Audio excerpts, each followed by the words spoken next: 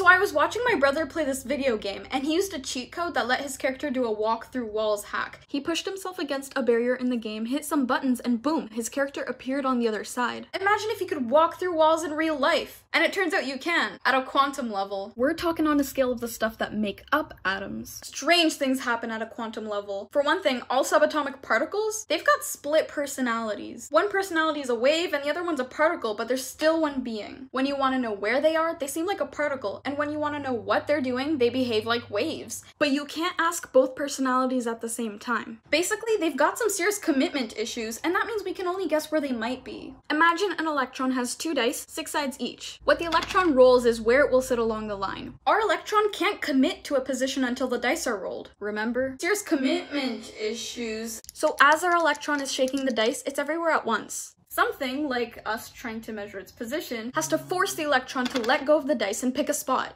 Of all combinations, getting a 7 is more likely than 2 or 12. In reality though, the electron can be in more than just 10 spots, since there are many more combinations than just 2 dice. Now we can picture subatomic particles as this, a probability wave.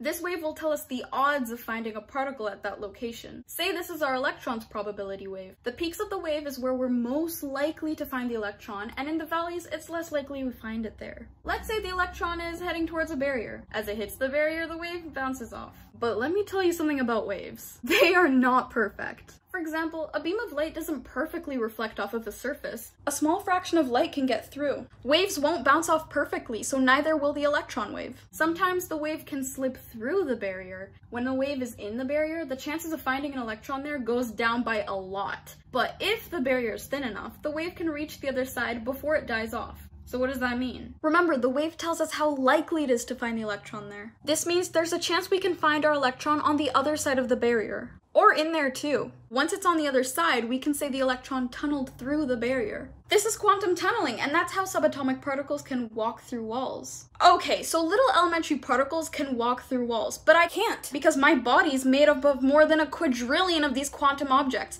and the odds of all of them tunneling through the wall is practically impossible. So why does quantum tunneling even matter? It's the reason we're alive.